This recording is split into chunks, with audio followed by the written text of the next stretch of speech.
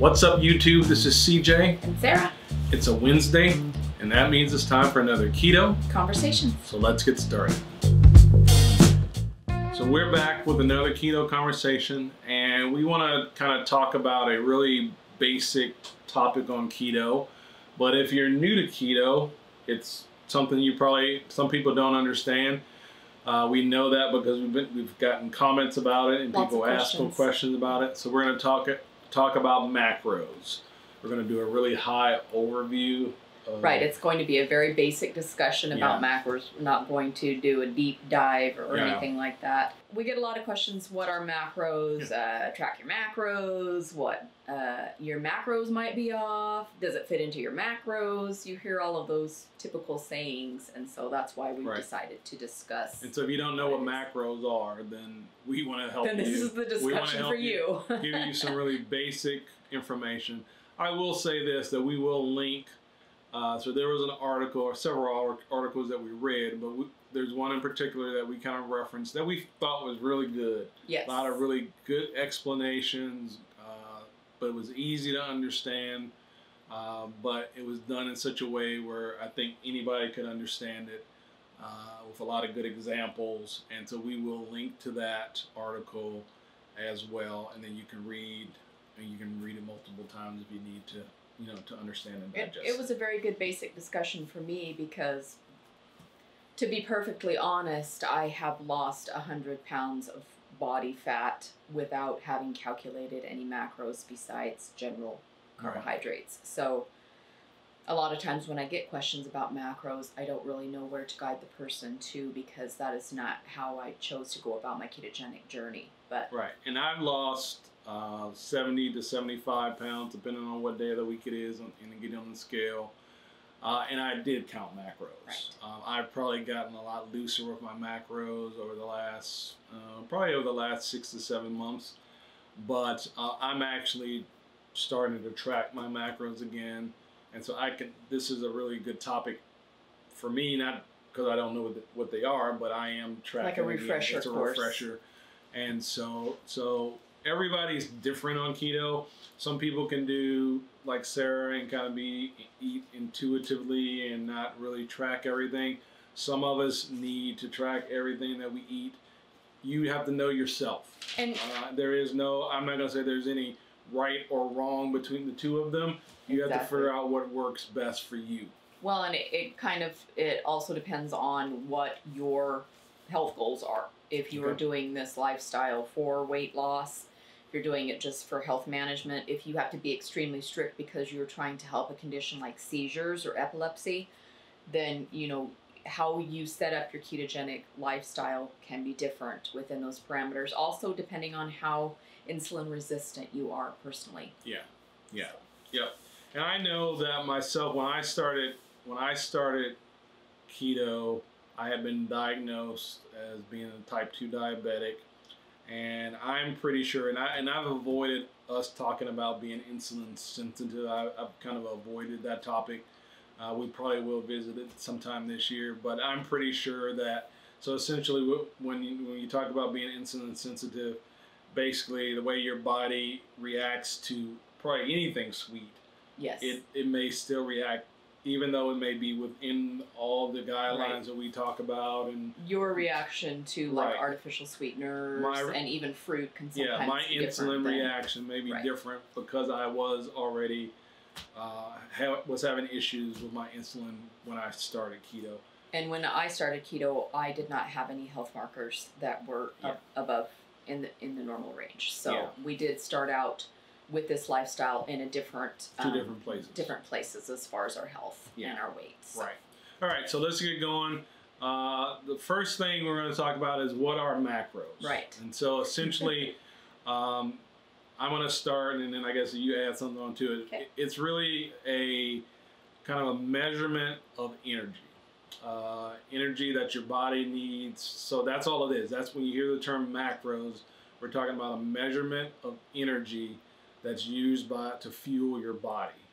And the main, you want to add anything to that? Well, macros is short for macronutrients. Okay, so we are talking about nutrients. Macronutrients. And then we're not going to cover every nutrient that there is. No, because the three most important is what we're going to be discussing. That's what we're going to cover. We're going to cover the three most important, which would be carbohydrates, protein, fat. Yes.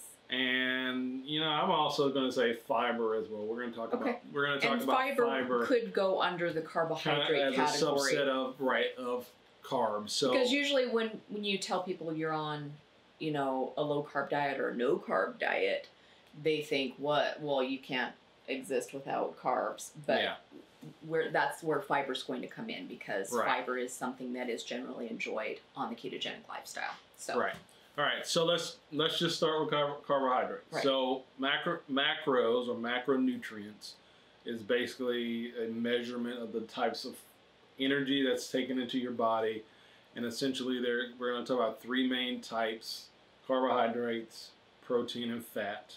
And of the three, carbohydrates are the macronutrient that is not essential for survival. Right. So a lot of people believe that you've got to have carbohydrates. Right. And that is just not so. There is scientific evidence that can prove that you do not need carbohydrates. Exactly. Your body will produce what it needs, and if it's lacking carbohydrates. Right. There are essential amino acids and there are essential fatty acids, but there are no such things as essential carbohydrates. Right. And so essentially on the keto diet, one of the basic tenets is to get your carbohydrates to, a general rule might be 20 to 30 grams of carbs per day. Essentially, to have success on the ketogenic lifestyle, you are going to have to limit your carb intake to some extent, and that will vary based on your individual needs. But now, so when you start talking about 20 to 30 grams of carbs, most of us don't even know what that means. Right. But part of it is most of us don't realize how many carbs we're eating right now every day. We got a comment the other day, and I'm not trying to be offensive to whoever wrote this comment, but somebody wrote a comment about I think it was the carrot cake, and they said something about, well, it's 9 carbs or something.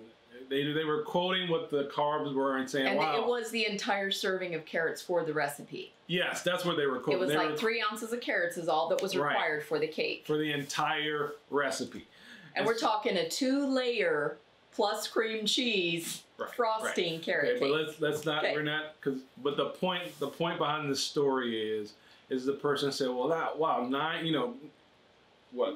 carbs. 9 carbs are from the carrots. That's not ketogenic. And that's not keto. Well, so the first reaction that I had, and I did not write this, was, well, that is a problem if you sit down and eat the entire cake at one time.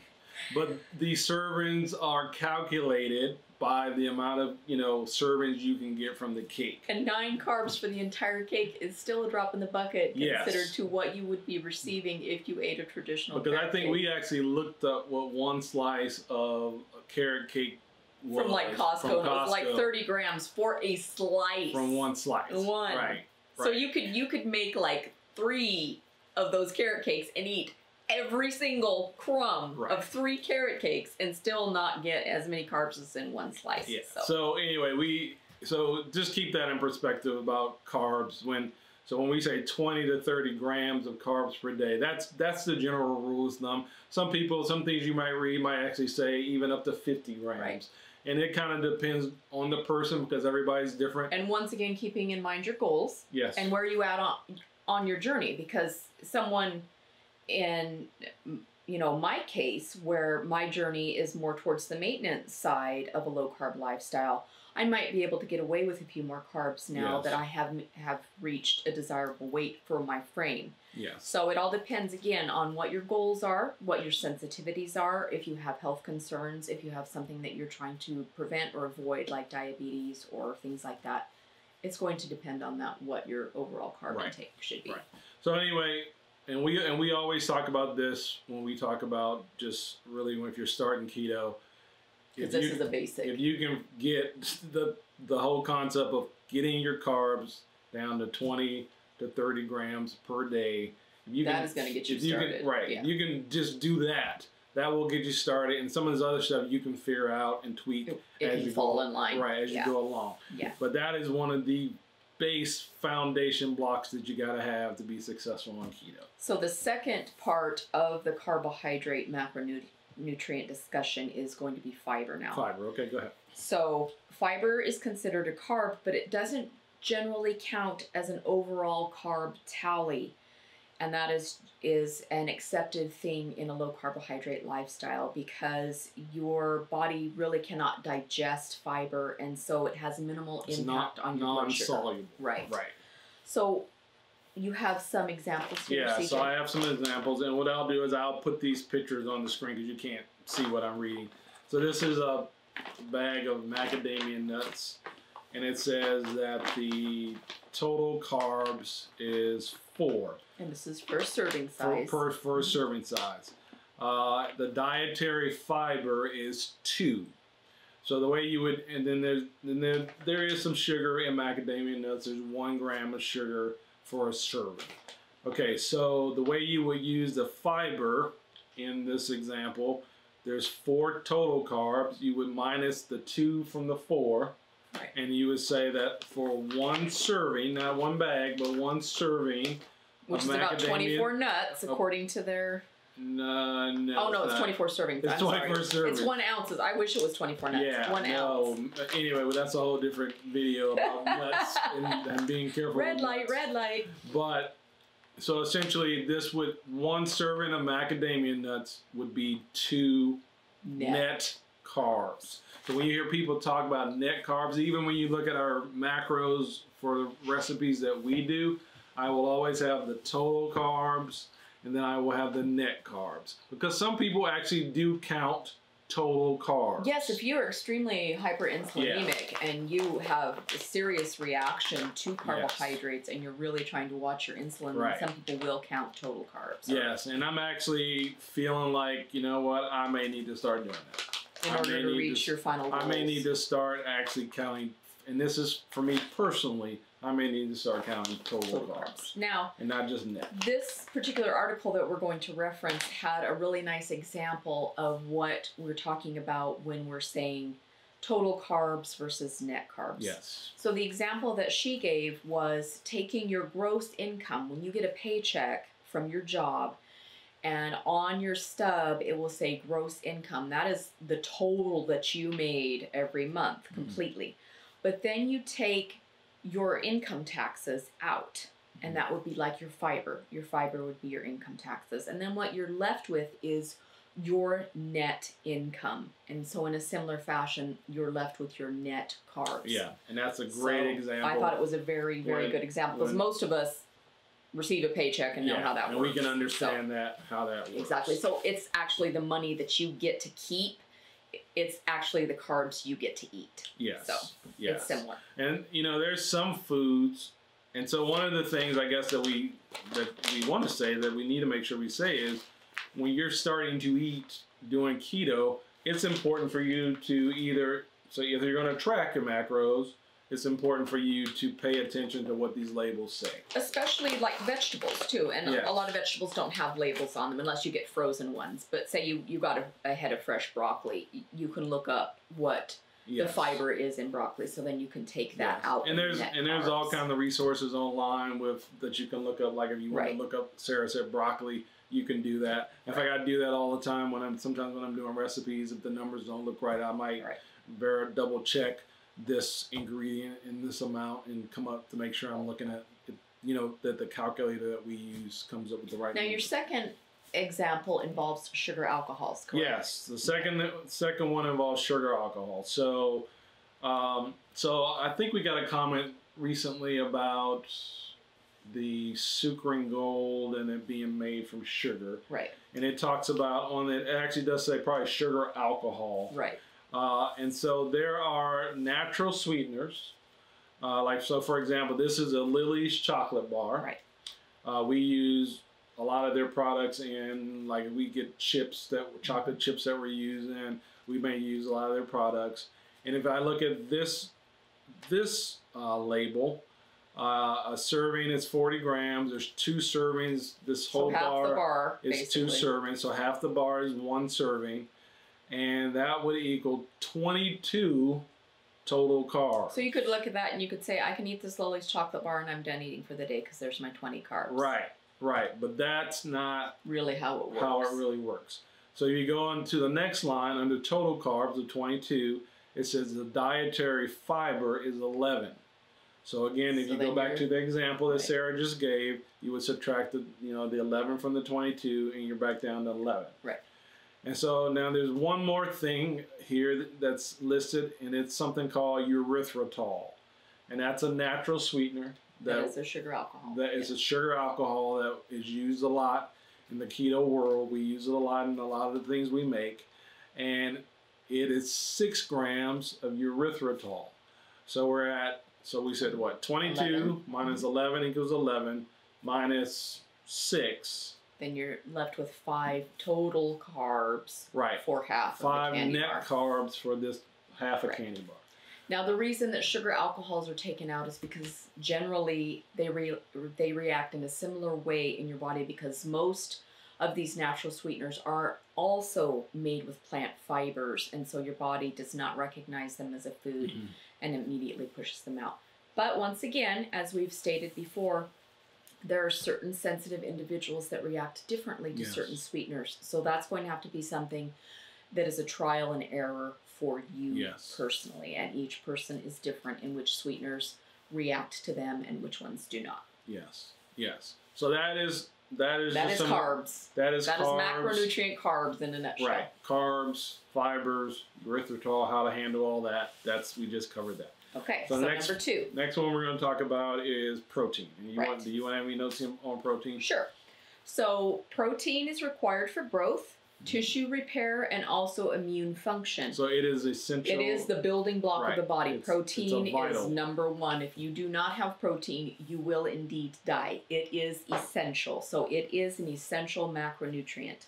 And you need enough protein to maintain your lean body mass. And sometimes when we start talking about weight loss on any kind of dietary lifestyle, a lot of times we'll just talk about weight loss instead of fat loss. So we need to reprogram our minds to think about fat loss, because we do not want to lose our lean body mass. We want to preserve our lean body mass. And in order to do that, we need to be making sure that we are eating enough protein to sustain our personal lean body mass and be focusing on losing fat or adipose tissue. Right.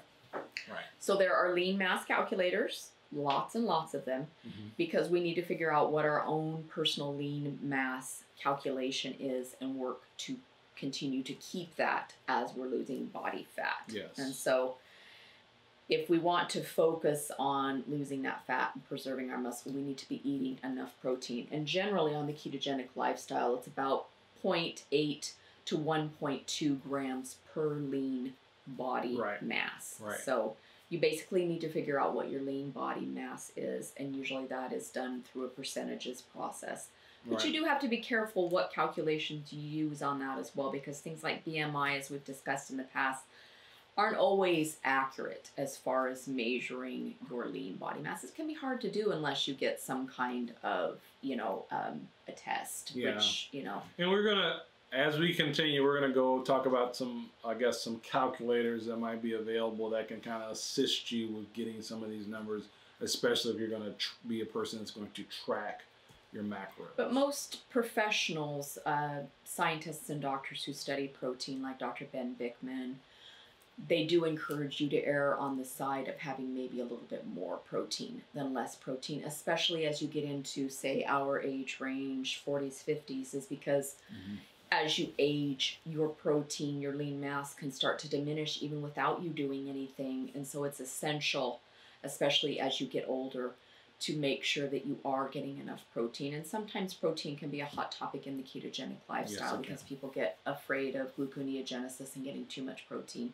It doesn't generally happen too often unless you have health markers to the contrary. So definitely err on the side of maybe getting a little bit more than you think you need, and you can adjust that as you see your results. But definitely concentrate on making sure that you're getting good sources of protein. So you keep your carbs low. Right. And generally for the ketogenic lifestyle, when we're talking about protein, we're talking about animal sources. Of course, there are some people who do practice a vegetarian style keto lifestyle, but for the most part, we are talking about animal products, meat, fish, eggs, and dairy products. Right, right. And then the last macronutrient that we're going to talk about is fat. Yes, my favorite. Yeah, we're going to talk about fat. And you need, fat is, in our society, has been kind of villainized. Is that the right word? Villainized over the years, and more trans fats and things have been more added. And more and more studies are being shown that, hey, you know what, maybe we went down the wrong road. Right. When we in the 80s and 90s, when we substituted all the animal fats, we started getting more. There's actually studies that are being done. There's research that's been done that said, you know what, maybe we went the wrong way with all this low fat, no fat, all that stuff. Maybe we were doing more harm than good, because if you look at our society, we should have all been super thin. If that were the case. If the last 30 years, how come we're just more and more obese, and our children are obese? Right, and so it's just not so. And a lot of us were eating low carb, not low carb, but low fat, no fat. They were doing that. Margarine became really popular and things like that. So you need adequate amounts of fat. You need fat for energy. Yes. I actually wrote this down. Growth. Development, even for protecting your organs, you need a certain amount of fat. I know that when we see people that are super lean and we can see the cuts and everything, that looks really cool, but there is a purpose for fat in your body. Brain is mostly made up of fat. Yeah. So you do want to have an adequate amount of fat. And if you're practicing the ketogenic lifestyle and your goal is keeping carbs to a minimum and only eating a moderate amount of protein to sustain your lean mass, you're going to have to make up the rest of your foods with something else, and it's going to be fat. It's going to be through fat. Right. Now, if your goal on keto, if the ideal is that you're trying to lose weight, you may need to pull back on the amount of fat. And I've always understood that fat is a lever as far as satiation, because fat does indeed help to keep you full, and it makes your foods taste good. So that's what satiation means. It helps keep you full. You're satisfied. Right. And so, you don't want to be, guzzling the MCT oil and butter in your coffee just because you think you need to reach a certain amount of fats every day. You really should be using fats more of, a help, a guide, a lever, if you're still hungry, if you're not, if you don't feel like you're getting enough, instead of trying to pile drive the fat in just for fat's sake. I think I know when I first started keto, I'm sure I ate probably more. You OD'd on the fat. I probably ate more fat than I needed. But I also did all the other things correctly. And so there was a point where I did have to cut back on my fat, but again, there are certain, and again, we're going to show you how you can calculate all these macros for yourself. But if you're trying to lose fat, not just weight, but fat, then you will need to cut back on your fat. Right. But that number will still probably be higher than you think it will be, especially based on what the thought processes that are in our head about fat. And initially, when you first begin this lifestyle, adding that additional fat can motivate your body, if you will, to start burning its own fat. And I think that's what I was trying to. It kind of creates a safe environment for your body to say, oh, okay, fat, we've got some extra fat coming in. Fat is welcome. Awesome. Let's go ahead and use what we've got. So sometimes when you first begin, having that extra amount of fat can create a safe environment for your body to start recognizing fat as something friendly and not something that should be avoided. Because remember that before you started keto, your body was using carbs or glucose as its primary fuel. Right. The whole point behind keto is to get into ketosis, and that is essentially so that you can start using your own fat. Using fat for fuel instead of fuel sugar for your body. So what Sarah just said is by maybe having that extra fat at the very beginning, it sends a signal to your body, hey, this is our new fuel. This is our new fuel. We got plenty of it. And let's work with it. Let's start working with it and burning, because we don't have that. We don't have all that glucose floating around anymore. So this is a new fuel that we can use. And there's been some research that shows that your body functions better. Yes, it is the preferred source for your brain. Yes. Yes. And when we're talking about fats, to be clear, we're talking about animal fats, avocado, coconut oil, butter, cream, avocados themselves, and also nuts are considered good, healthy fats. We would like to attempt to avoid the other types of fats, the soybean oils, the canola oils, the trans fats, and those kinds of things. Of course, it's hard to avoid that completely. A lot of products have them, but do your best. Yeah, and we have a video, and I guess I can link to that as well. We actually have a video where we discuss the different types of fat that we use to cook and prepare things with.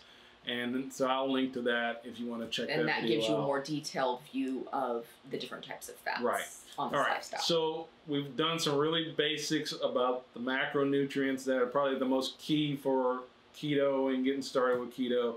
So how do you put all that together? Right. So one of the things that I used when I first started there were actually keto calculators that are out there. Just to calculate your macros or your macronutrients. To calculate your macronutrients. Because your macronutrients will not be the same as my macronutrients. Exactly. That's a good point. Not just because one of us is a man, one of us is a woman, we're different ages, we have different body goals, we have different health concerns. There's all different reasons why it's going to be different from person to person. And that's why I can't tell you, even if I were to sit down and write a list of my personal macronutrients, you would not be able to then turn around and do exactly what Sarah is doing because we are not the same person. Right. And so what I do might not necessarily work for you. So this is a completely individualized thing. Right. And so keto calculators are a good way to plug in some numbers. Most of them start with you have to plug in different numbers, your markers like your age, your height, your weight, your goals, how sedentary you are. Yeah, right. So they're pretty standard. There's lots of different ones. I know some of the ones I've used actually tonight before we did this. I actually used the one by the folks at Keto Gains. Keto Gains is a group of ketoers who they are probably really strict keto, but they also are really into lifting weights and using weights as you facilitate keto and do keto. Right. So Keto Gains, I actually follow them. I look at some of their before and after pictures. And they're probably a good site because they will help you focus on conserving your lean mass if that's what you're looking for. Yes, and so the Keto Gains site actually has a good keto calculator. I actually just used it tonight just to test it out. It is actually different. They've actually made some improvements from the last time I used it years ago. So that's nice that they're continuing to update. That's a good site. Right. The folks over at Keto Connect, if you don't know who Keto Connect is, they have a channel on YouTube. They have a keto calculator on their blog as well. You can plug in pretty much the same types of numbers. Who else? There's one out there. If you just type in keto calculator, one that will come up is there's a free, and all of these are free. I should say that. I should start off by saying I would imagine there are probably apps all of these for, but these are free. These are free tools that you can just find online, and I'll link to some of the ones that we've used. So there's keto calculators out there, and basically you punch in the information that they ask for, and bam, it will spit out the carbs that you should be eating, the amount of fat, the amount of protein. And a lot of times it will be laid out in columns, like if weight loss is your goal, this is what you need to do. Yes. If maintenance is your goal, this is what you need to do. If putting on muscle is your goal, this is what you need to do. So a lot of times it is categorized by your health goals. Yes, yes. And most of them are fairly simple to use. And so we'll put some links to that. So that's one of the easiest ways to find out your macros is by, like I said, using a keto calculator. They're really handy tools, and probably 99.9% of them are free and just available for people to use. Once you have determined your personal set of macros, then you can start building meal plans around your foods that you've identified as being within your macros and things like that. So that's why it's helpful to know what your macros are. Right. And then the last thing I'm going to close with is, so we told you there's keto calculators out there. There's also keto apps you can use for your computers. You can use them on your phones if you have, if you use a phone. And one of the ones that I just started using, 'cause I've seen a lot of people use it online, is Carb Manager. And one of the things I like about Carb Manager that for years when I first started keto, I used MyFitnessPal, which is a huge fitness site. I used it even before keto. But the problem I had with MyFitnessPal is that it did not do net carbs. It didn't calculate those. I discovered the Carb Manager app, and it actually calculates net carbs. It does all that. Awesome. You punch in the foods. I've been really happy with the food database and how easy it is to use.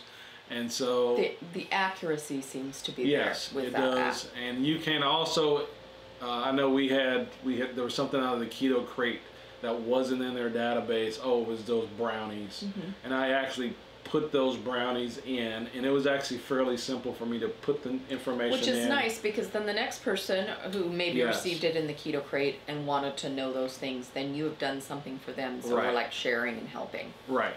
And so that's just two. Carb Manager is really good. And then, like I said, I've used MyFitnessPal in the past. It's got some pluses and minuses, but I really right now like Carb Manager. They're not paying me to say anything. It's just something I'm using. And I actually do find it very easy to use, and it's got a lot of good information. And by the way, you can actually go use Carb Manager. Now, it actually does cost to use certain features in it. So there actually, I will disclose that there is some cost if you It's like a lot of apps where there are in-app purchases if you wanted so to do something. I will say that. So, but it wasn't so much where I felt like, wow, it it wouldn't be worth it to you. Right, because I know I was paying $60 a year for MyFitnessPal. Right. And then I was barely, it wasn't, I still had to do a lot of extra work. Right. And so, anyway, there are apps out there so you can track your macros. Once you have them, you can track them. And a lot of those apps, you can start, and even they have calculators built into them as well. So Carb Manager, if you downloaded that for your phone or your iPad or whatever device, does it have a macro? It has a macro calculator built into the process of starting on there using the app. So it could be like one-stop shopping. Yes, awesome. And so it's convenience. Keto is a real thing, and so there's real apps out there that people are using, and people are having success using these apps so that they can live the keto lifestyle. So I think that's it for this week. Hopefully we've provided what the heck are macros, and why do I need them, and how do I find them. Yep. And so if you're new to this channel, this is our Keto Conversation segment that we do every Wednesday. We do new recipes every Sunday. We want you to be part of our keto family, so consider subscribing and hitting that notification bell because we do this every week. And we're always here to help you be successful on the keto lifestyle and the keto diet. So we will talk at you later. Hope that you have a great rest of the week, and bye-bye. Bye. Peace.